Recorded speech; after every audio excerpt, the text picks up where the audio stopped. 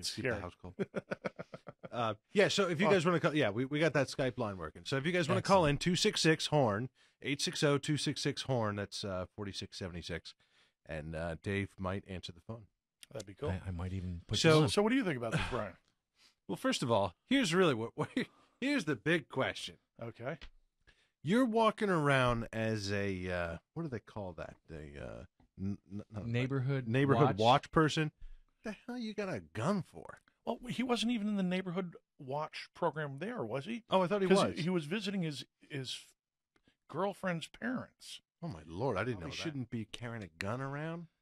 Concealed weapons, you know. I mean, he had a permit and he had all that kind of stuff, and I guess he was threatened. But you know, I first of all, I don't believe in taking a life unless you really have to. So I mean, that's the bottom line. Were there other ways that this Zimmerman guy could have probably handled this?